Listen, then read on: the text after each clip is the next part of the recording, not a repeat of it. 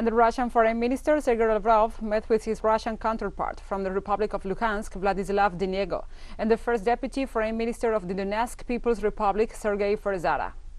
The head of the Russian diplomacy declared that his country reaffirmed its unwavering support to the Donetsk and Lugansk People's Republics in their efforts to secure their rights.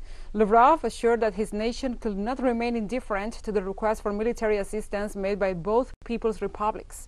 During the press conference after the meeting, the Russian Foreign Minister asked the U.S. journalist if the concept of the democracy that they defend in the media, they will accept the banning of a language spoken by many people.